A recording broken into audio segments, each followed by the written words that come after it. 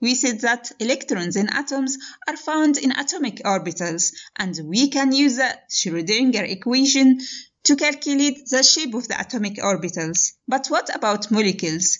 Similar to atomic orbitals, electrons in molecules are found in the molecular orbitals, and we can use the Schrödinger equation as well to calculate the energies and the shape of the molecular orbitals. There are rules used in applying molecular orbital theory to the formation of the covalent bonds.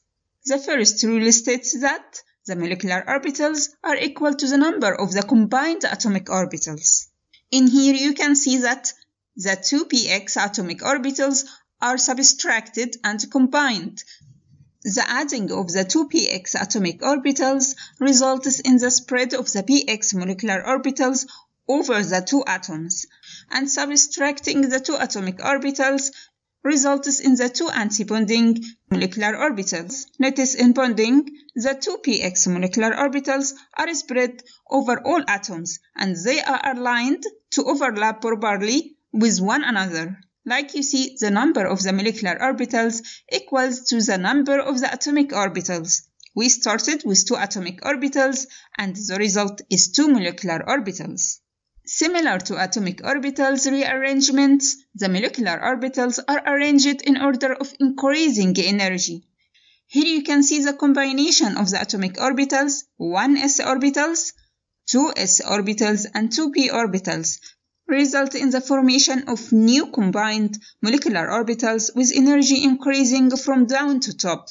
The sigma 1s, sigma star 1s, sigma 2s, sigma star 2s, 2pi molecular orbitals, then sigma 2p bonding, followed by the higher in energy, the 2pi, 2p star, and sigma star 2p. Similar to atomic orbitals, the lowest molecular orbitals are filled first, with a maximum of 2 electrons. Also, molecular orbitals with the same energies are singly filled first, and when paired, their spin must be paired as well. Let's look at the formation of the molecular orbitals due to the combination of two 1s orbitals. The first case, the combination by addition, in phase addition. That results in the formation of the sigma 1s bonding two molecular orbitals. Notice the energy of electrons in sigma 1s is lower than electrons' energy in their atomic orbitals. That is why atomic orbitals prefer to be combined to be lower in energy.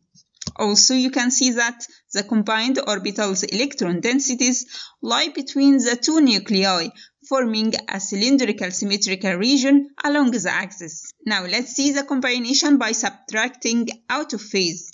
Subtracting orbitals results in 2 sigma star 1s molecular orbitals, also called sigma asterisk. Electrons in these molecular antibonding orbitals are in the excited state and have higher energy than the bonding and uncombined states. Let's see this example of molecular orbitals of hydrogen molecules. The combination of the atomic orbitals of the two hydrogen atoms. Each atom has 1 electron in 1s orbital.